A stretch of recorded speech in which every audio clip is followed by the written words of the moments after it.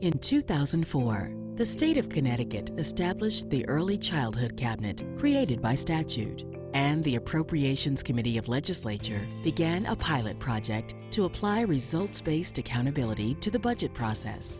This began a 3-year-old journey to improve the lives of Connecticut's children, youth, and families by focusing on young children as the starting point. The RBA process turns budgeting on its ear. Instead of asking you to tell why you need more of something, it says, what have you done that actually makes a difference for people? So is anyone better off? And for people like me who care a really lot about outcomes and how you get to them, it was a right turn, a correct turn in how we thought about this. So it's been a very good opportunity to apply solid outcomes-based analyses to very complicated policy issues.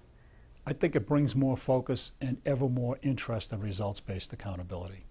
This is not a time to be random in our investments or for the state to be random in the public investments.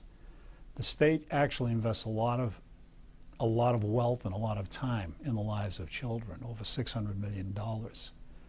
As they have to cut things, they need to know what's paying off and good results for kids and let go of the things that either aren't working or can't be demonstrated to work. By continually looking back at what is the quality of life result that we're trying to achieve here? Who are we trying to make better off? And are we making them better off?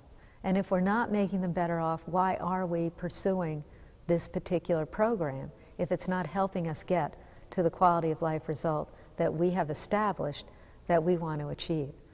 That is an enormous difference.